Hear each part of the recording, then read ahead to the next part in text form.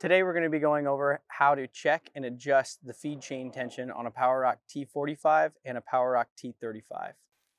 You want to have your drifter at the top of the feed. Once your drifter is at the top of the feed, you can check your tension bolts are here on the top and the bottom. With the drifter at the top, you want to take your measurement from the dead middle of the feed or the lowest sag point of the feed chain. The measurement you'll take is from the base of the feed to the top of the chain, and you want that measurement around 40 millimeters or just shy of 1.5 inches. If you do need to make adjustments to your feed chain tension, you'll use these bolts right here. So to adjust your sprocket down, you will want to loosen this lock nut and tighten this nut here to push the sprocket down.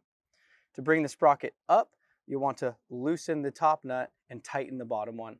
Once your adjustment is correct, you will want to make sure that your measurements of thread on the bottom and on the top match the same adjustment bolt on the other side to prevent any binding of the sprocket. If adjustment is needed to be made to the feed chain, using these two nuts here on the bottom for the adjustment, you're going to use an 1 13/16 wrench to either loosen the top nut or loosen the bottom nut, and vice versa for the adjustment. As always, if you ever have any further questions, you can reference your operations manual for the machine or contact your local service center.